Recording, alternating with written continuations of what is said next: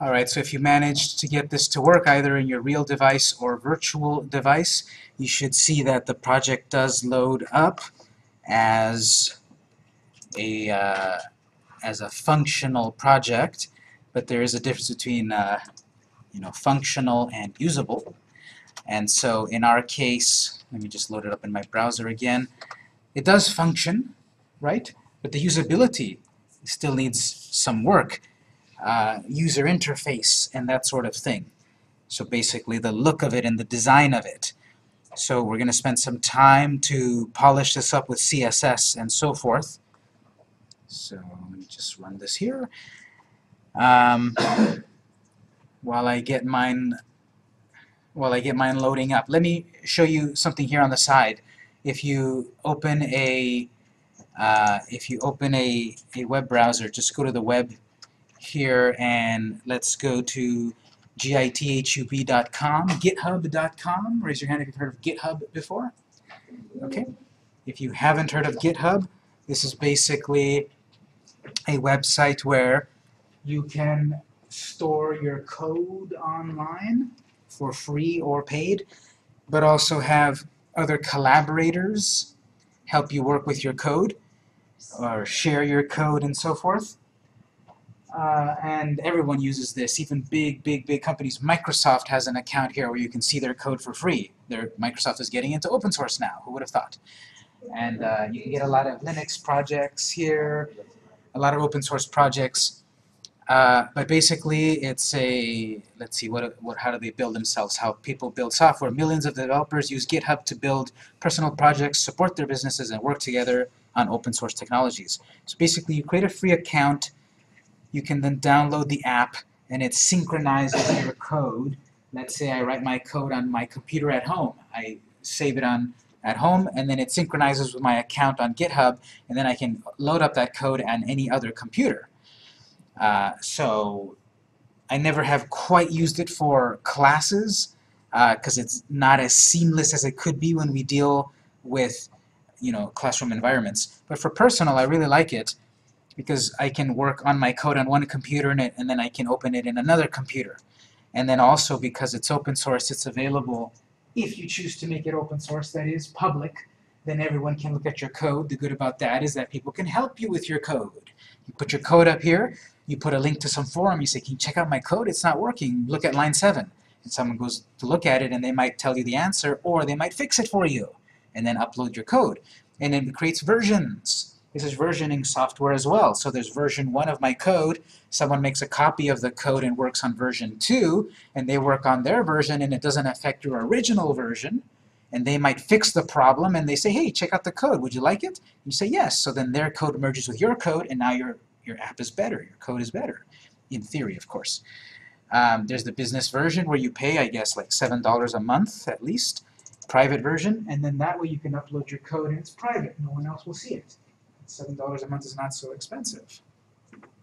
I'm bringing this up because I've got a couple of GitHub accounts here, and I'm actually putting different versions of code up. So if you want to check this, go to github.com/instructorvictor,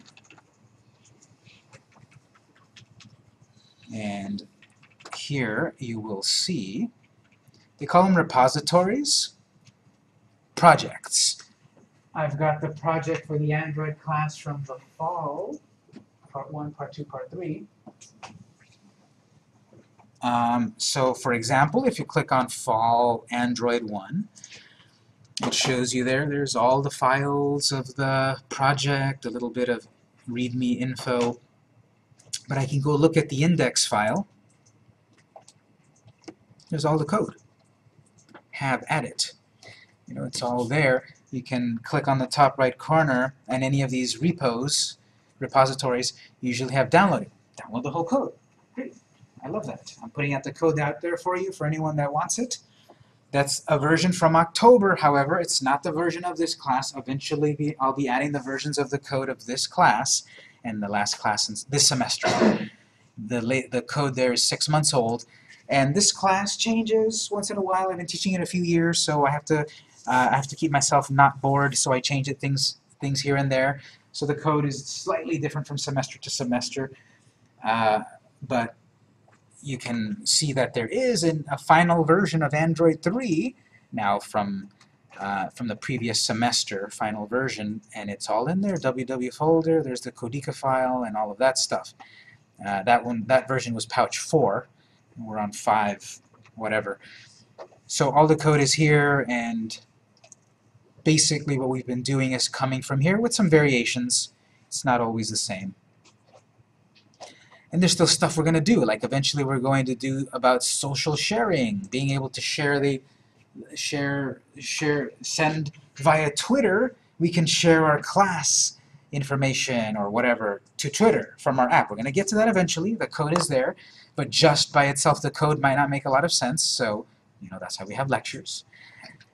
But here, github.com/instructorvictor, that's where you're going to be able to see that. Yes? Earlier in the course you mentioned that this class evolved over the prior class in simplicity a little bit. What exactly was it that changed in this class? We rely a little bit more on jQuery. Previously it was plain old JavaScript, so we had to write a little bit more code to accomplish what we wanted to. Now we're using more jQuery, so we write less, do more. What else has changed? Oh, the big difference has been simply using Taco. In the old versions, code-wise, that's not the big difference. Software-wise, the big difference is we used to use other software, which was more complex to set up. I had two more instruction sheets for you, and now because of Taco, it's all integrated so easily into the Taco package, I don't even have to bother with that old stuff. So that's one, and then another place that you might be interested in is github.com/vmcampos. That's for my non-school stuff. That's my own personal fun stuff here and there. And so I've got different kind of projects that I'm working on. I've got this lucky lotto number generator kind of app. That's the one I wanted to know how you did. So there's a version of the code. It's not all the secrets, but it's there. You can go in there and look at all the code. There's the index, there's the HTML, JavaScript, and CSS. It's all in there. A lot of random number stuff's going on. What else? Pouch. That one's kind of old. It needs to be updated. But that's when I said that I had collaborated with the Pouch people to kind of improve things. That's there. BMC drinks. What's that one? Oh, this is. Well, the cool thing about GitHub is not only can you upload your code there, have a copy of it, and collaborate with people, but it's like a whole kind of it's a version tracking system. It's an issue tracking system. So what I mean is, I have an idea that one day I'm going to build my mixology app. I'm going to build an app that's got various drinks that you can mix and videos and cool stuff. I haven't written any of the code yet, but what I'm using it for is this issue tracking system. You can see the code of an app, issues, and right here, this is like a roadmap of what I want to do with that project. A basic feature is it's going to have an alphabetical list of drinks. Especially later, it'll have an enhancement of rating the drinks. Let's see that this is a way for you to develop your project where you create these milestones. So you can go over here under milestones. That one's not set up with milestones yet, but these are individual issues. I want to do this, and I want to do this, and I want to do this. And as I work on the project, I check it off. That's done. And that's all for free So in the this GitHub. you have to pay if you don't want to. Yeah. If you want to privatize your code. Exactly. Right now, all of this is public. If anyone goes to that address, they'll be able to see all of this. And from what I put up, I'm fine with people looking at it. But if I wanted something private, I would have to pay. Yes? So it's possible then to get collaboration while trying to solve this problem of syncing Pouch. Definitely. Definitely. So you upload your code here. You go to various forums and such, and you say, this is my app so far. Here's the link to my GitHub repo, if anyone can help me out and check the code here. At the very least, you might get simply opinions from people. Better, people might actually go in and write the code, and there's a whole system here about branching the code. You know, I want to help someone, so I go look at their code, and then I create a branch. You know, I download the code, I make a branch of it, I copy it, so I don't change the original code. I write the code, and then I tell the original author, hey, check out this code, maybe it works for you. And then I can approve it, and then it merges back in, and then it fixes the problem. So this is a great way to collaborate with people. Look at my code, help me with it. What else? Here's another one. This one's pretty fully functional. This is an app to basically do tracking of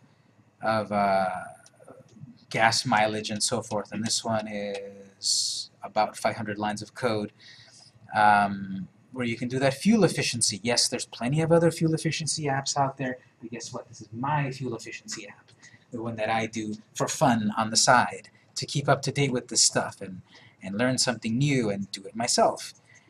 So all the code basically is there, and it's using Pouch. See, there's some JSON going on right there. This particular, the particular document scheme for saving stuff in this database is, I need an ID, of course. So this one is using a date.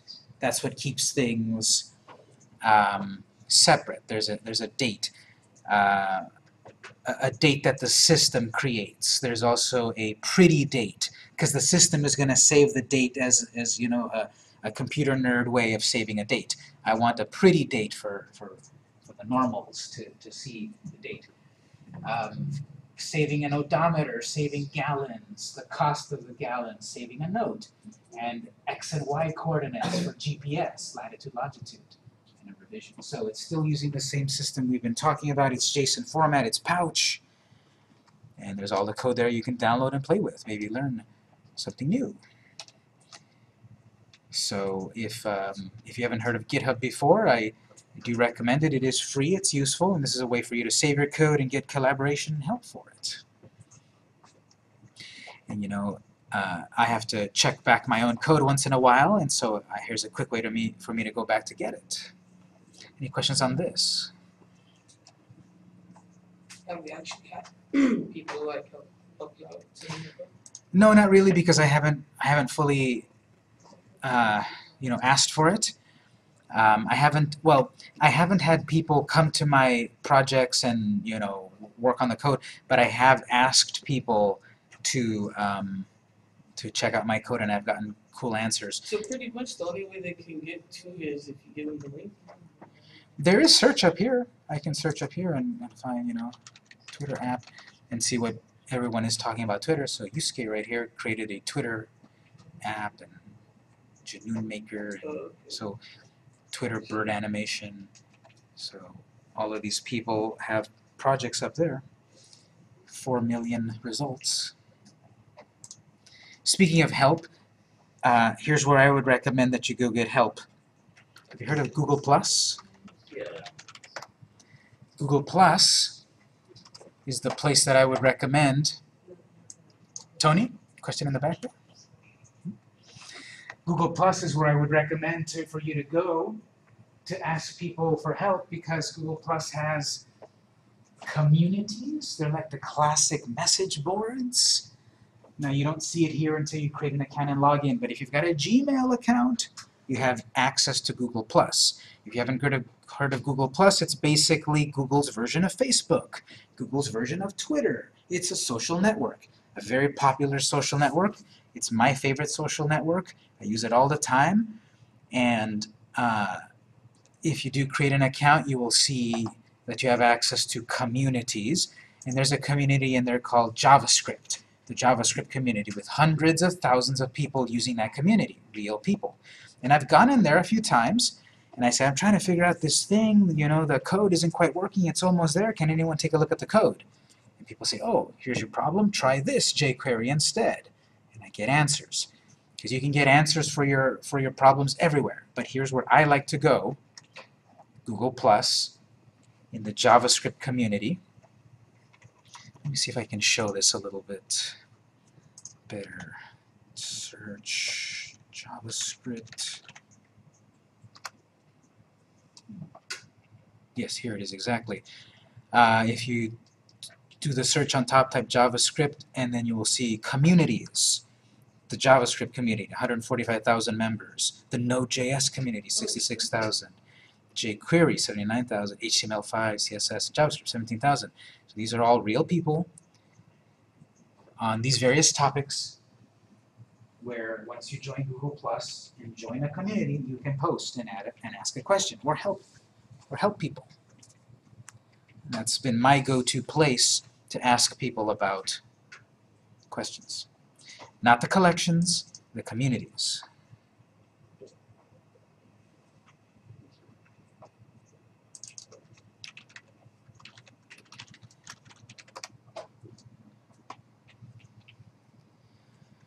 So, for example, the web designers community, 55,000 members, 70,000 members. Graphic design and web design, 31,000.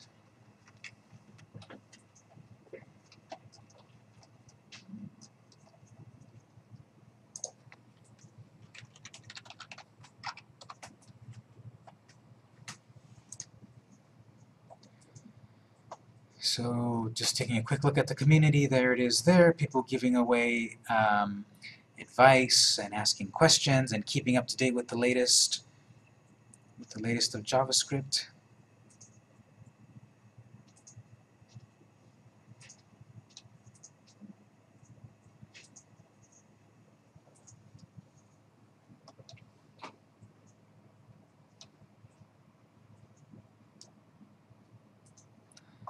All right, so let's get back to our project. Any questions on any of this?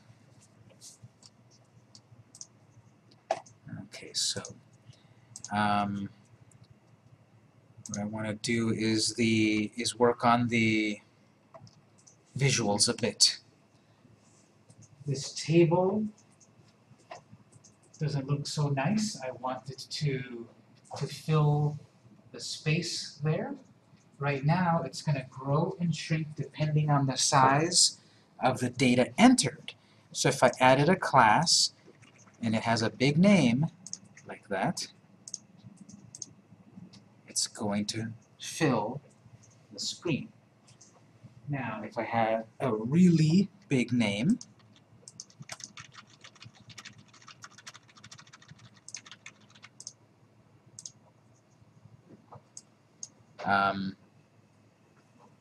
it may or may not, depending on the device, it may or may not show up on screen properly. It may push the table outside of the boundary of the screen.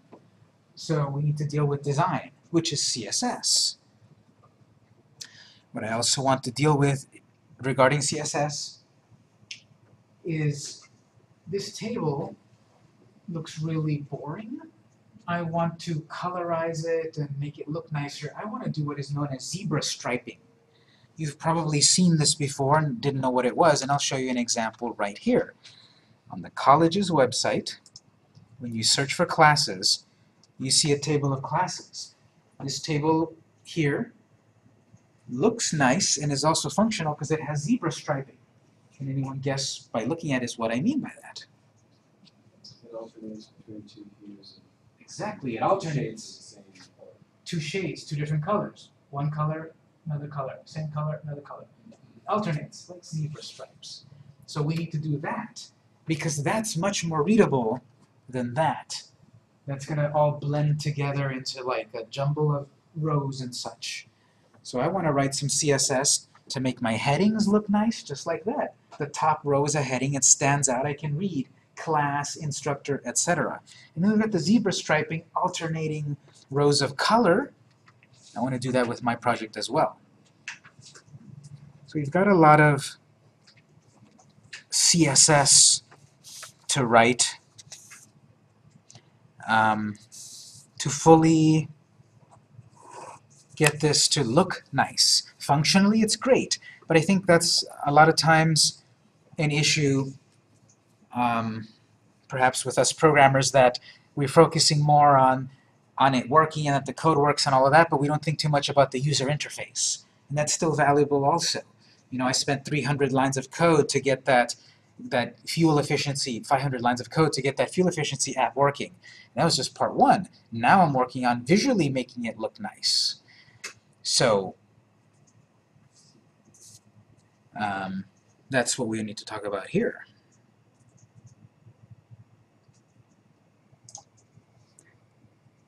Now, just because I do want to show an example of that, I don't want to quite record this, but that fuel efficiency app that I'm talking about, there is a version of it online that you can play with. I'm not going to record this because it's beta testing.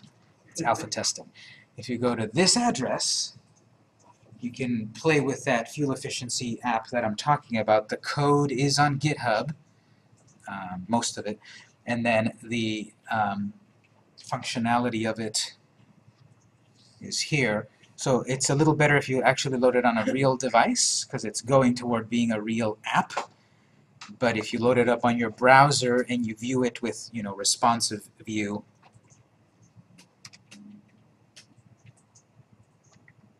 allow location, yes.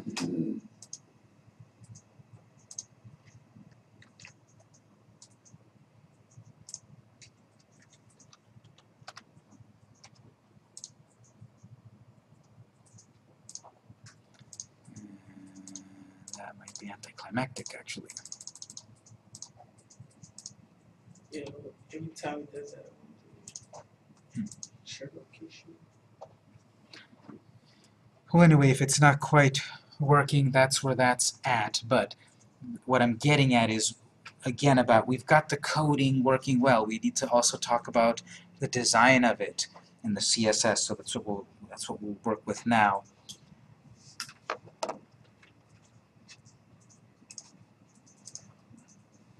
Okay, so that's going to be some CSS. Let's back up a little bit to our code.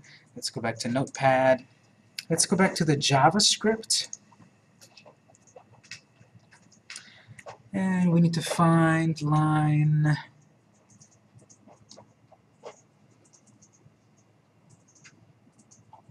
125 or so. Line 125 or so is our show table of classes function. This is the function that takes the data from Pouch and displays it on screen in a table, line 125. And we added an ID right there, class table. We added an ID so that we can reference it via the code, but also via CSS, because IDs and classes also make sense in CSS. So I'm going to write some CSS to help us style this table, because the default styling, obviously, is not very good. Default styling is very plain. So from our project folder, let's open the Codica external.css file. So let's open codica.external.css. Let's open the CSS file in Notepad.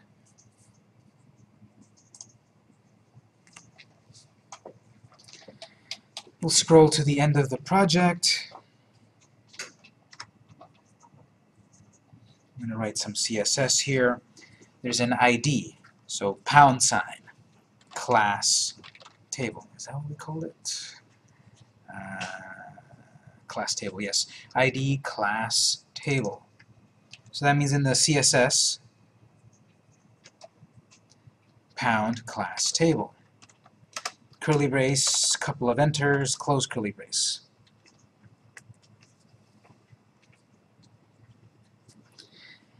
At the moment, the table will only display as much content as is in the table. See, if I just take it back like that as an example, this table doesn't go far enough. I want it to fill up the whole width that it has here. So we will write a width value. Let's start off with width 100%.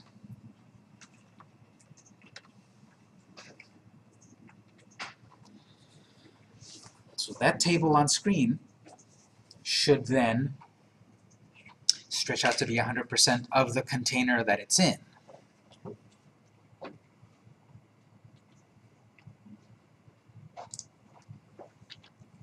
I'm not going to do it every time, but just for the moment I will run it in the browser, because it's going to take a while to keep loading and seeing this stuff. At this point we're not going to see the table unless we're actually running it via Taco. We're not going to be able to see the result with Run Firefox because the whole on-device ready, right? I just want to quickly run it in my browser, at the very least to see if that works, and then we'll go on. It takes too long because I've got too much stuff running, so that's okay. With 100%, and we're also going to say margin auto. That'll also help center the table on screen if necessary. So it'll stretch it out and also center it. Margin auto, that was a trick we used a while ago when I said, remember, on a sheet of paper we can easily put half inch, and it's centered. When we're sideways we need to do 2 inches, and we're centered. Margin auto will put an automatic amount of margin around it, therefore basically centering it on screen.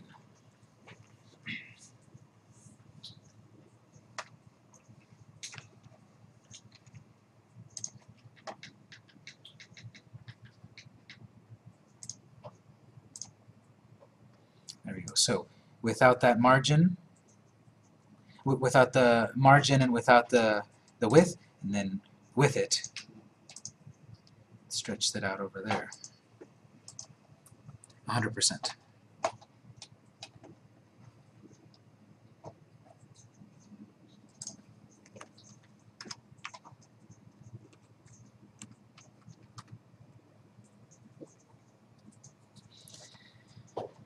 What I want to do is, some devices don't adhere to word wrap, and some do. So with a little CSS here, we will make sure that whatever words are too long get cut off and they force a word wrap. So we will do table-layout fixed.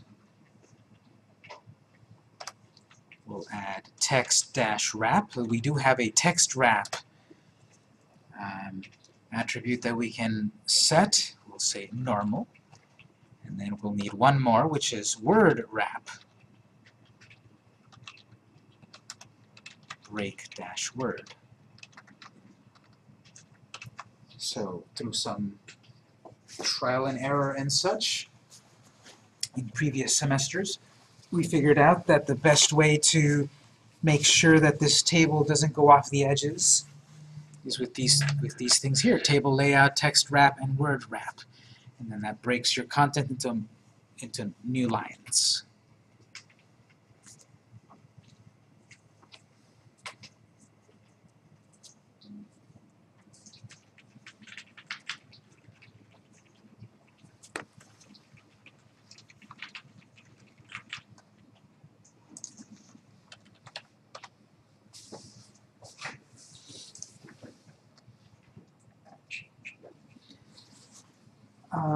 Then I want to add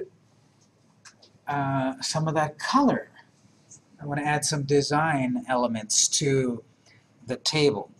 So the very first row in our table, if we go back just to remind ourselves how it works, back to the JS file, it creates a table, and then we've got a row and a TH. So the very first row of our table are THs, table headings. We can style that.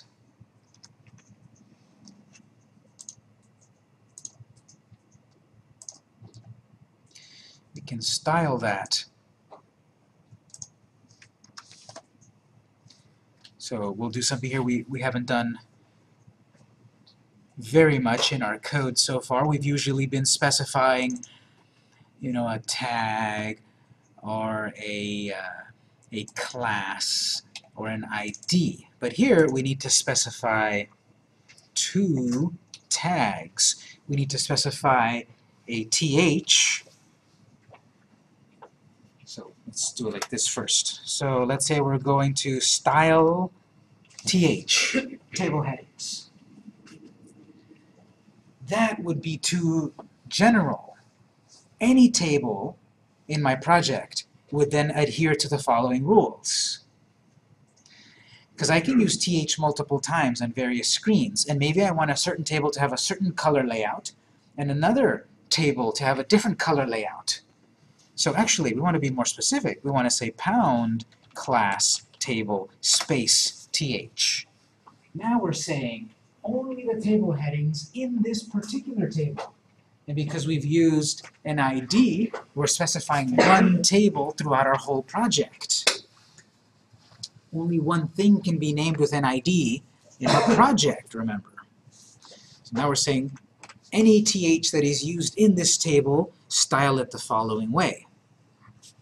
And we can figure out better colors later, but for the moment we'll say background dash color. I'll just choose purple to be obvious. And then color, or text color, because right now this would be black text on a purple background. That'd be hard to read. So what I want to do is, just for contrast, white.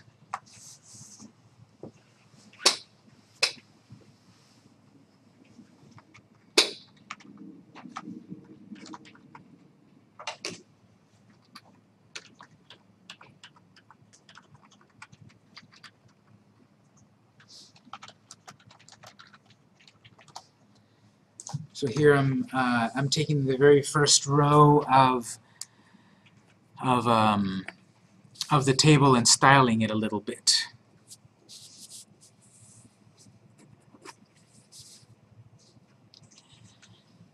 And then to achieve the zebra striping, we can use a little bit of CSS3, so the latest version of CSS, to alternate between rows, because there's always an even row and there's always an odd row. So we'll see that, there we go, so I've got a color there. Obviously it clashes with my main color scheme, but we can edit that later. And I'm going to add a little bit more data here.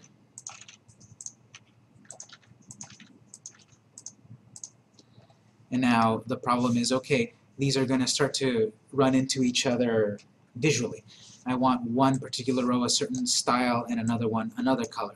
We've got odd rows, we've got even rows, odd, even, odd, even. So we can use a little bit of CSS3 to help us do that very easily. In the old days this was hard. We would have to add classes to each one of these rows and then write our code. And that's okay if I've got 3 rows, but this is dynamic. I have to write a class every single time. So we're going to create another rule down here. And we already know that we're going to be talking about dealing with this particular table. So we'll say pound class table. And it might not be too obvious, but there is a space right here. If yours didn't work, there's a space right there. If there was no space, it would look like that. Tableth. There's a space there. So I need the same sort of thing here. I'm building this table, space, tr. Now I'm going to affect the look of a particular row. Space, curly braces.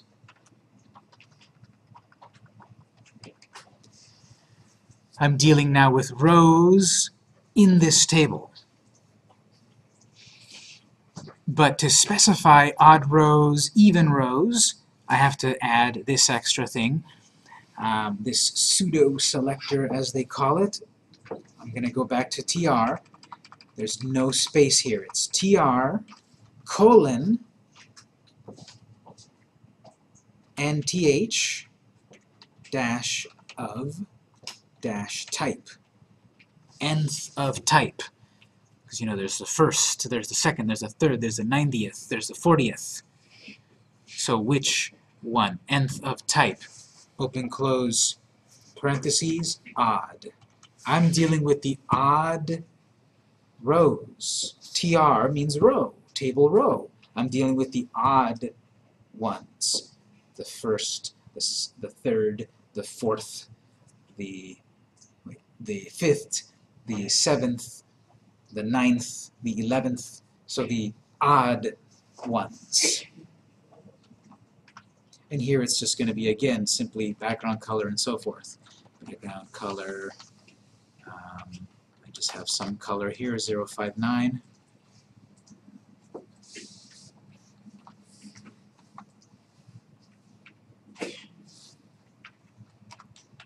Now you don't have to write this, but background dash color.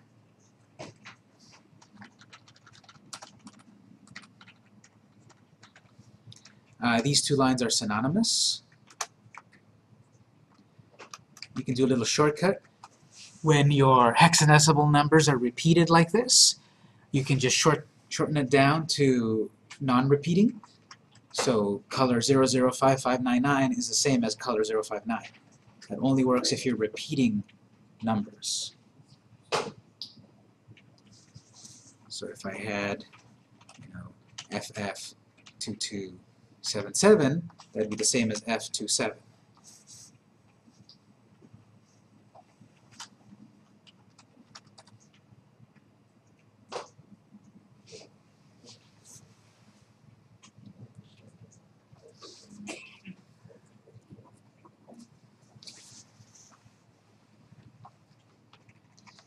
Okay, so I do want to see my result at this point. I'm going to run it in my browser.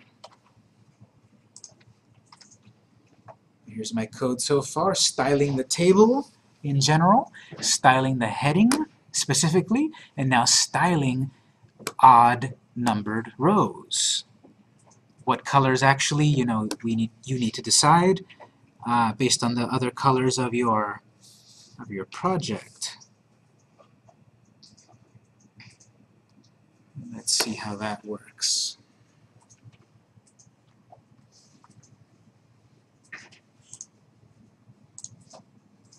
Oh, it's a terrible color, but we're seeing alternating colors. That's not so bad. I guess we can put white on the text. But okay, it's the odd ones. So the very first one, 1 is odd. The second one then is even. The third one is odd. The next one is even. If I add another one,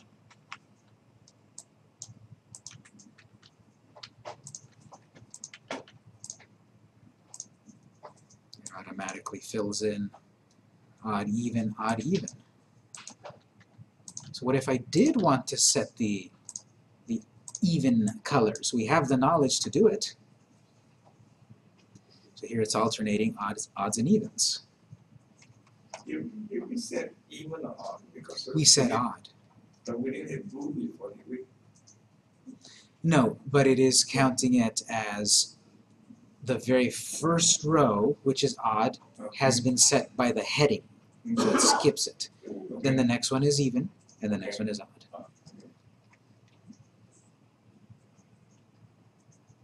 So there's my code so far. If you manage to make it work, there's the code so far. Did that work for everyone?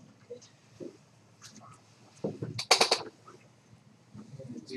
going to choose a better color where you might want to do it. Add a color for that text, and we'll do an even results. Right. No, say yes again.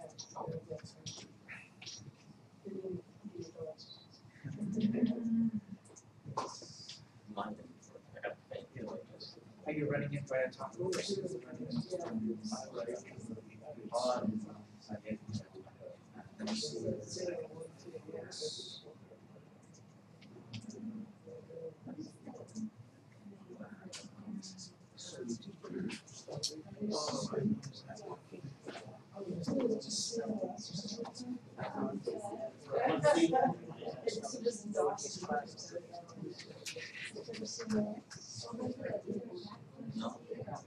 lowercase. No, that's usually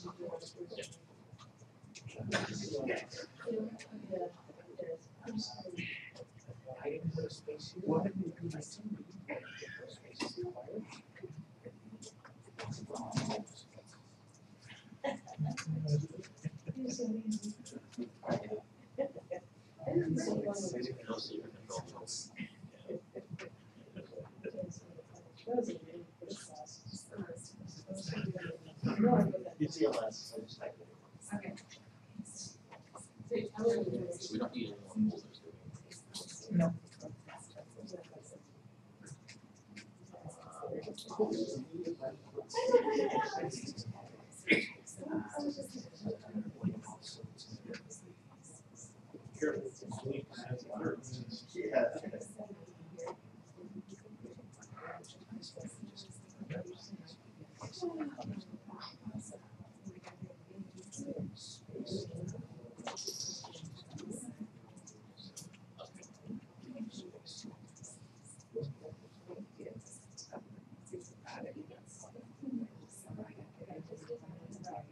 Yeah. Do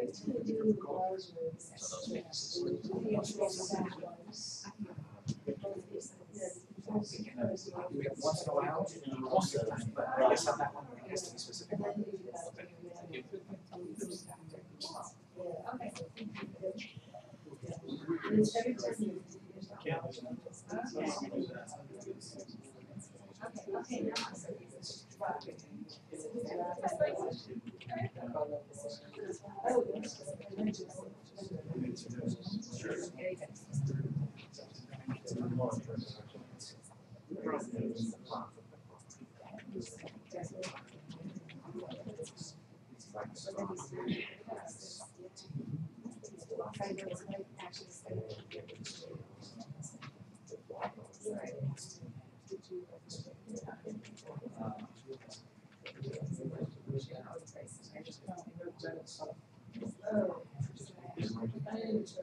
Letters are so small.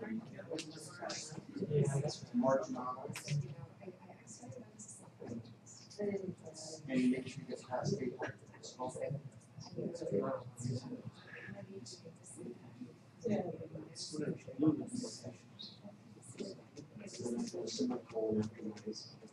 Squiggle bracket, not just long. No, I would.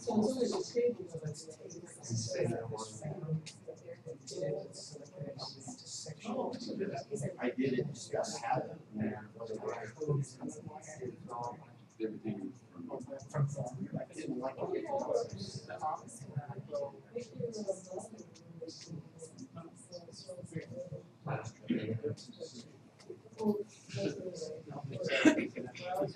Or this is the one.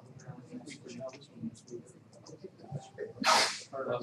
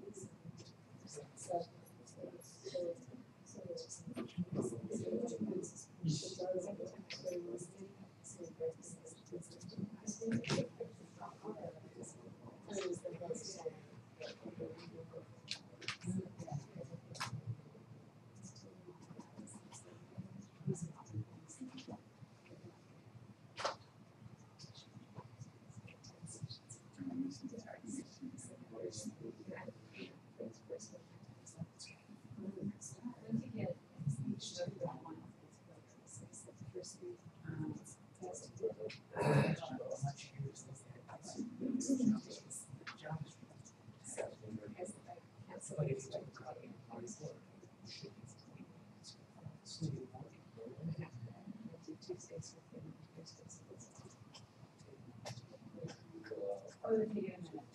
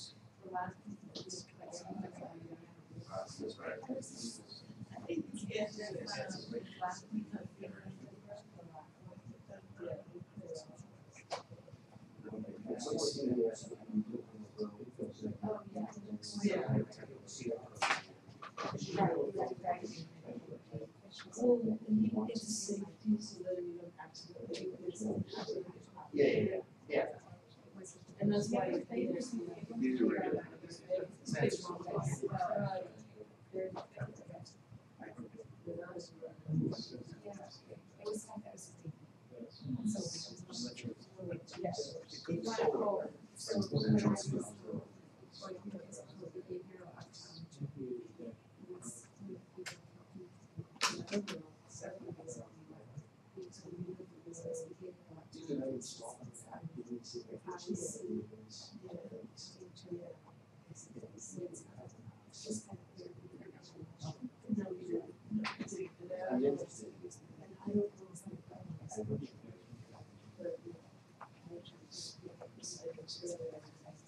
All right, so here we're seeing that we can style that table, and in my case, I think that background color looks nice, perhaps, but then the foreground color doesn't work because it's black on blue, very hard to read. So I'll just add a text color there. I won't check it because it'll probably work if I type it properly. So that's color, and I guess just white. White's good contrast. So moving on, what I want to do also is here we've got delete class, update class, and what I would like to see if what I can do is I want to put, just like I've got here, I like how this is that you've got this box here and then the button that goes with it. And these are kind of, you know, moving down to their own line here. I want to style that via CSS. So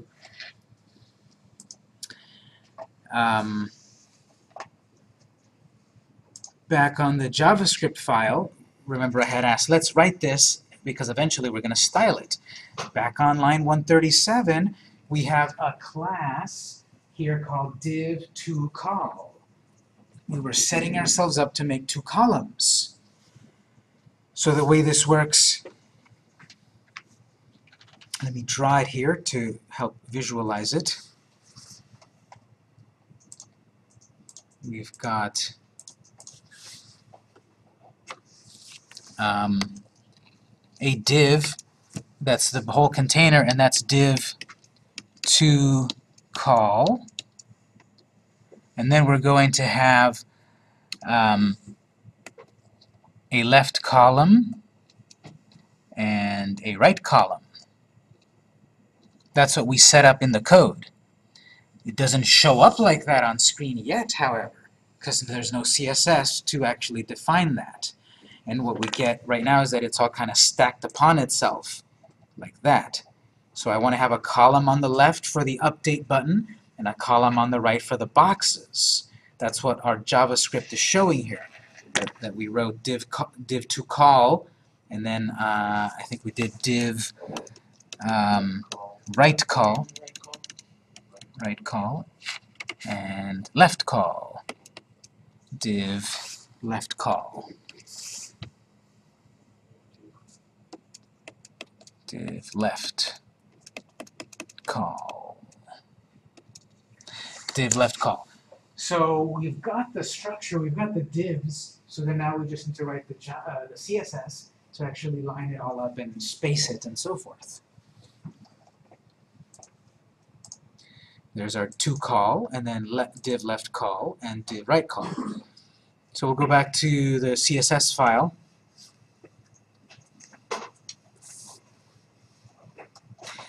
After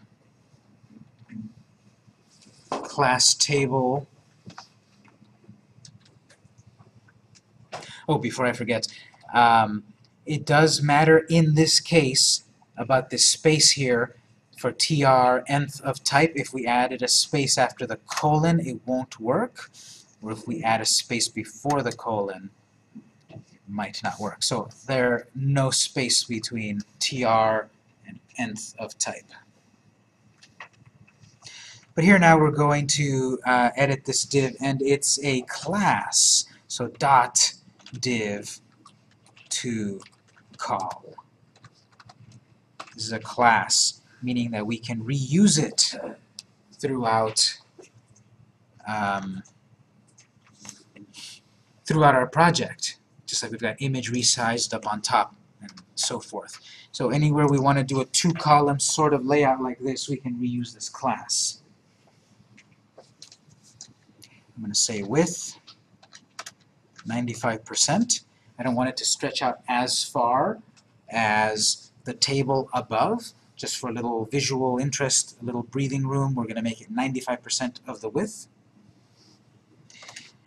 To center it on screen, we'll do the margin auto trick again.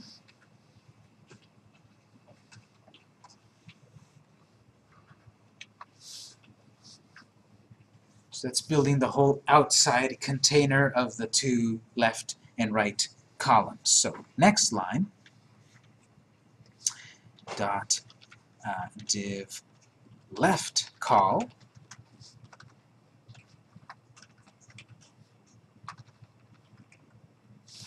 dot div right call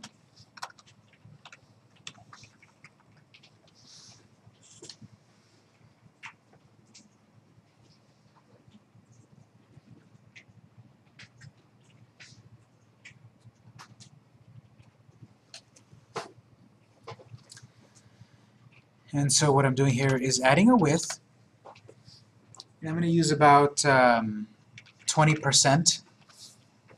because I've got the whole container, div to call. That's going to stretch out. But then I only want about 20% of the inside of that container reserved for the left column. I also want to add float left, and this is just to keep things lined up, to keep them in line. The default behavior is, remember, we've talked briefly about block level and inline level elements. A block level element is going to want to take up all of the space on that line and push the rest down to their own line. An inline element is going to play nice and stay on one line with everything else. And so here we're saying float left, and basically we're going to say keep this to the left, and the next things that we're going to add also will be to the left. They'll all be on the same line, basically. So let's go over to div right call.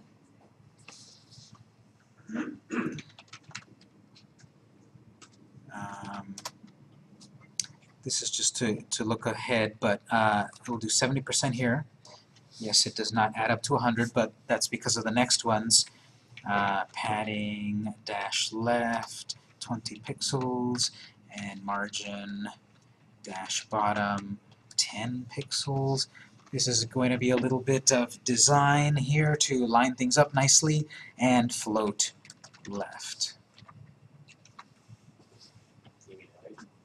No, it would make sense to put right, but we still want to keep it left because it's just that everything needs to be on the same line, and this is just basically the way to do it.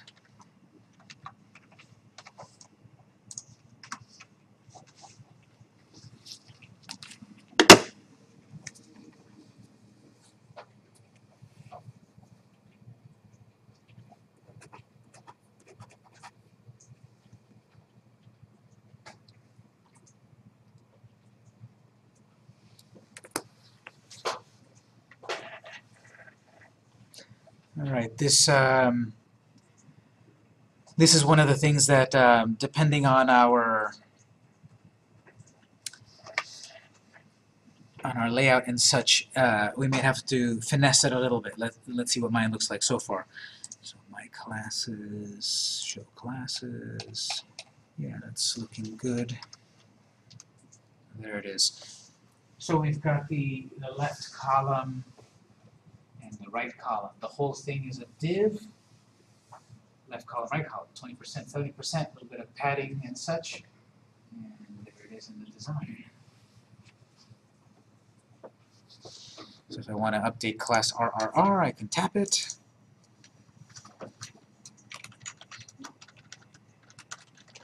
Update it, gets updated.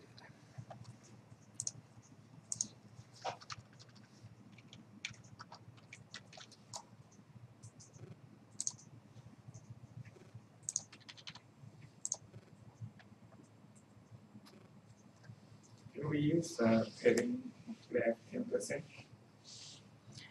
10% Because, to make up for it. Yeah, Um, instead of 20 pixels. yes, we'd have to test how it behaves, but we would be able to use those values instead. Instead of pixels, we could try percent. Because we've got 70, 80, 90, and then that 10% in theory. 100%. Probably. Yeah, you could try it and then see how it works. Yes. On my small phone, the 20% isn't white enough for the update button. Hmm. So, just your thoughts on coding that so that it functions on multiple devices. Yeah, that's the issue about. It's always a good idea to actually test it on as many devices as possible. I would have maybe played with those percentages a little bit, because it looks like we may be robbing some of the space from it. So that is an issue to some degree nowadays about what are my exact values, and I'm dealing with so many kinds of devices that it is problematic. Yeah, and that's why the percentages are often the most valuable, but still testing it gives you the full experience.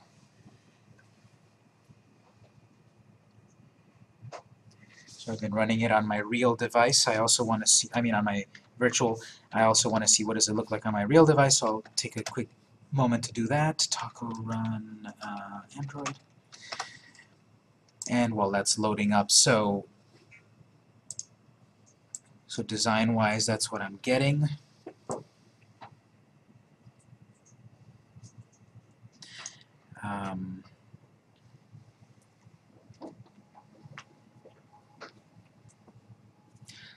Let's say I wanted, like at the moment, at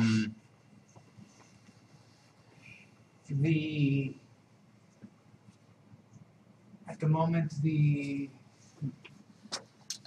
let's see, just a moment.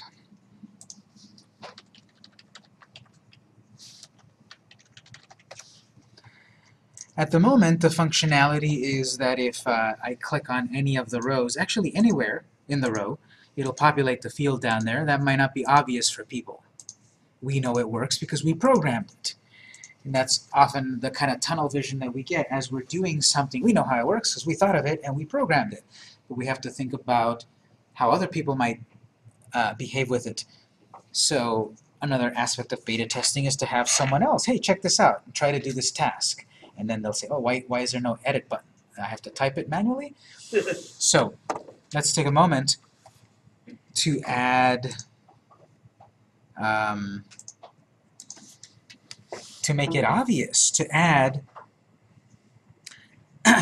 buttons to be able to let people know, click this pencil to edit this field.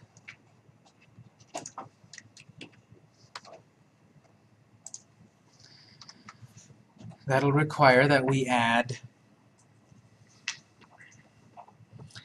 a pencil to each of the rows here. at the beginning or at the end. We do it multiple ways if we think about it. So let's say we want to add a pencil to the end of the row.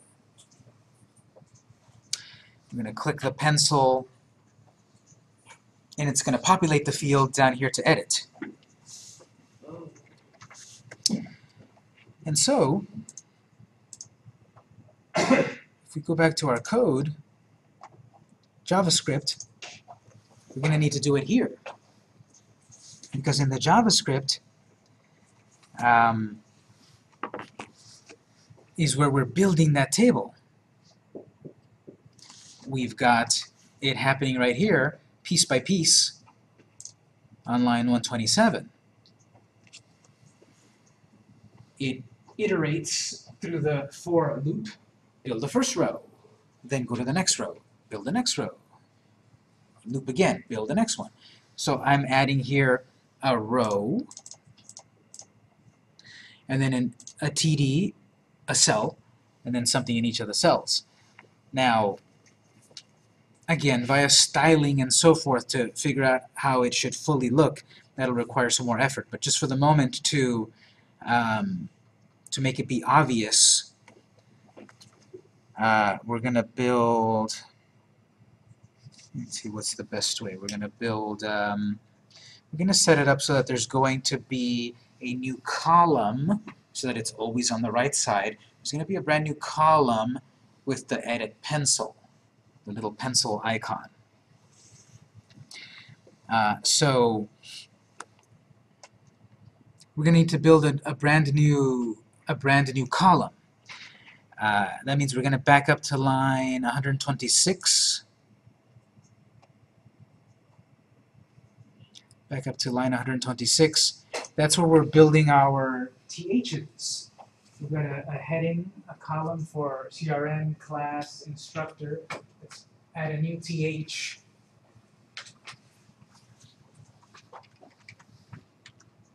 TH.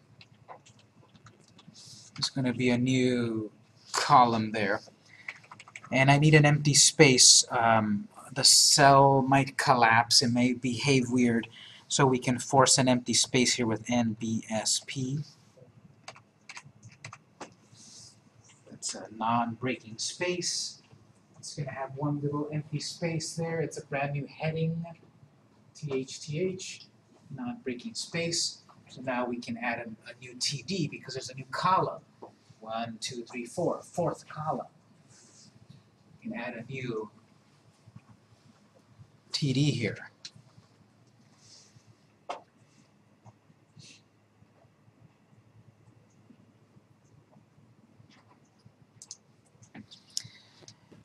So after our line of 130,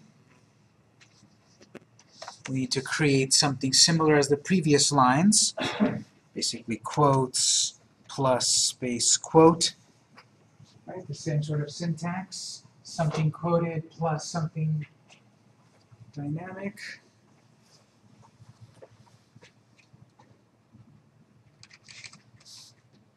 Slash TD, open TD again, because this TD, this closed TD closes the previous cell, the instructor column. We open a brand new TD and close it there, and then we can add something in the middle there.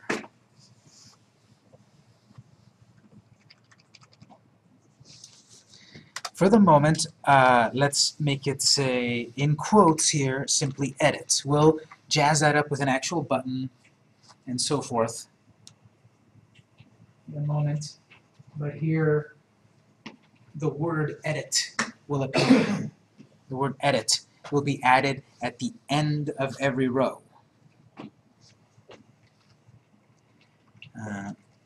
At this point, I'll take a quick look at it in my browser.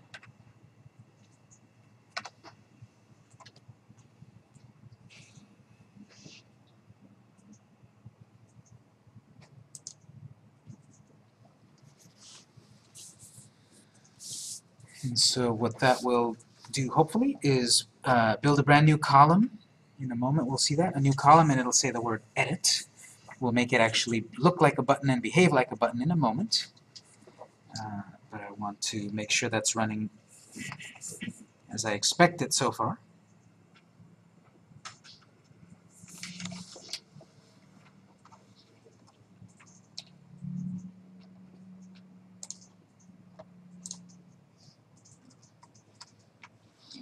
So you see what we are seeing is that in my case, it's looking a little weird in that this is cutting off that word and it's giving it too much space.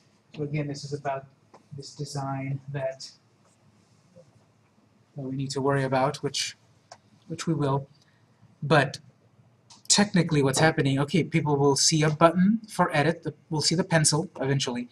The concept is someone will click the pencil, it'll populate into that field where then they can actually edit it.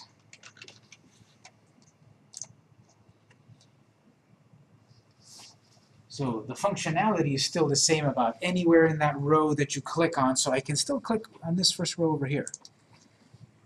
Anywhere that you click on will populate the fields to be able to edit it, but now we actually have a target where people have something to look at, something to think about clicking. And notice by adding it into the for loop, it's giving edit every single line.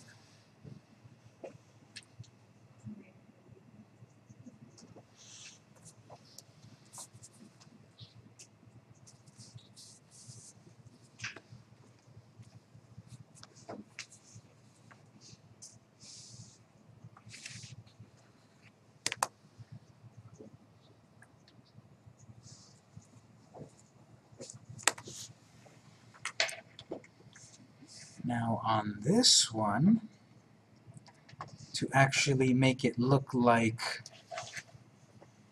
buttons, here we have to jump through a few hoops. I have to double check my note here.